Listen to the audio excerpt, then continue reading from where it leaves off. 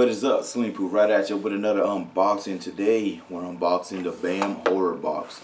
I know it's been a minute since I have done any type of unboxing, any type of video. I apologize for that. It has been a crazy month for me. But enough with the excuses. Let's go ahead and start cracking it open. You guys are not here for that. Anyways, sorry. So let me go ahead. Slash this thing open. If you're not familiar with this box, this is a mystery BAM box, which comes with mystery stuff, and this theme is horror. And well, this box is horror themed, and there's different things for it, but I don't know what it is. And I believe this is volume 6, box 6. If I'm incorrect, it'll be in the title. You will know. Anyways, so enough with the blabbing.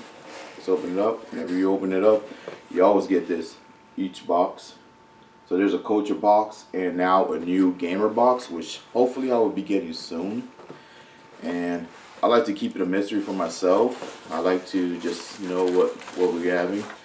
And you usually always get like 2 autographs in here, one from an artist and one from like an actor, actress, something like that from one of the horror people. And I think this is a pen, so let's do the pen first.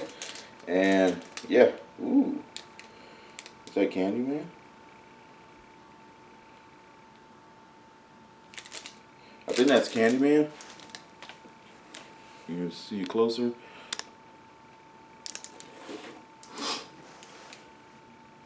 We'll find out. So it's a volume 5, box 6. All right. Whatever all that crap means. So I grabbed like a couple of things. So here's like a Michael Myers card, which is it's pretty cool looking. Got his machete with some blood splashing on it.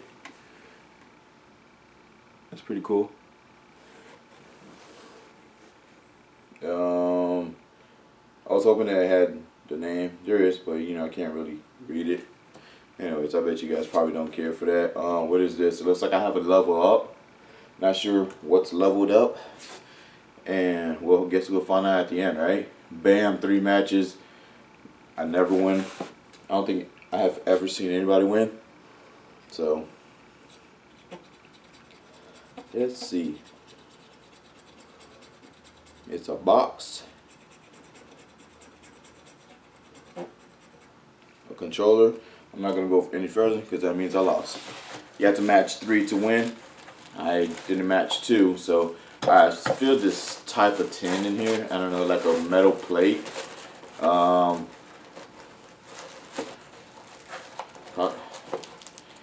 don't know. And like 2 other things. Anyway, let me go ahead and get the metal plate since that's the first thing. That's fried chicken and gasoline. What is this from? What is that from? Maybe you guys are more familiar with it. Fried chicken and gasoline. Quite honestly, props like this I really don't give a damn for. So I'm kind of getting a little annoyed with BAM Box and their stuff. Who knows? I might not be getting them anymore. And here's an 8x10. I think this is from a artist. And yeah, say my name. This is a Candyman theme. That's awesome. Here it is. That's the autograph of the artist right there, but I don't know who he is. And it is 420 out of 2200. 420. And what else is there? There's an 8x10. Oh yeah, they did change their authenticities. Oh look, it looks like they have their actual cheat sheets. So I'm going to put that to the side for now. And that's it. So cheat sheet, yeah, okay. And then here's the 8x10. The 8x10 is going to be by Sleepaway Camp. You won't be home again. Yeah, what is the Beckett? Yeah, now it's the authenticity is going to be coming from Beckett. So Angela. Here it is. Here's the autograph right here. And the authenticity right there, the Beckett right there in the, what's that? Right hand corner. With the seal too, which is pretty cool. Let me see what it says on here. The corresponding signed item has been subjected to examined by an expert from Beckett Authentication Service and has been deemed authentic and genuine. This authentic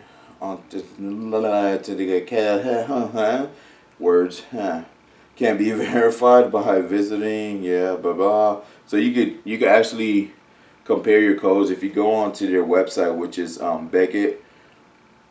Beckett/authentication.com, and then there's a certification serial number, and it's on the card, and plus, if I'm not mistaken, yeah, it's also with the sticker. So you have 2 verification codes on here to verify this is actually a real autograph. So BAM is not doing their own autographs anymore. And here's something here, I have no idea. An exclusive saving offer for you to receive a 25% off Beckett, blah blah blah. So it looks like you could buy stuff from there, and they'll give you like a code. If you want my code, I don't know if everybody has the same code, but mine is BAM25. Go ahead, enjoy it. I'm not going in there. I really don't care for 8x10 autographs. I've said that many times on my videos. If you watch my videos, I really don't care for them because it's not like I'm gonna post them on my wall. And here's the cheat sheet. Finally, they got their cheat sheet backs, and I don't even know what was my level up, quite honestly. So here's a celebrity autograph from one of the many cult classic horror films of the 1980s. We present Felissa Rose from the film Sleepaway Camp. I have never seen this movie. I've never seen that movie, Sleepaway Camp. How big was that movie? Because honestly, it